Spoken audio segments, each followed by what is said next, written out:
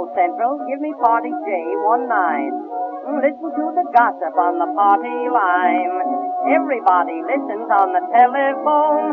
They just can't leave you alone. They know all your secrets and the latest news. They know if your mother wears your father's shoes, your pedigree and history, and they know if you pay your dues. On the party line, everything is cheerful on the party line. You can get an earful, you can hear all the scandal that's going round the town. And when a girlie calls you up, the neighbors call you down if you're newlywed. Everybody listens as an indoor sport, it's fine. When a girl says, Bill, I love you so, and your wife's voice says, oh, is that you, Joe? Then it's 50-50, boy, you know, when you're talking on the party line.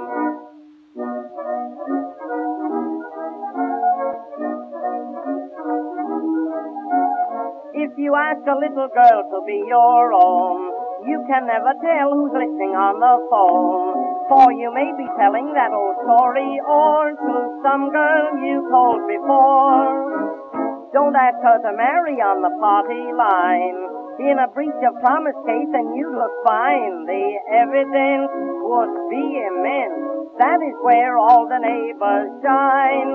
On the party line, they don't read the papers on the party line. They know all your capers when they hold that receiver. A lot of things they hear, that's the only instrument the neighbors play by ear. You don't have to go to a fortune teller, get your news where I get mine.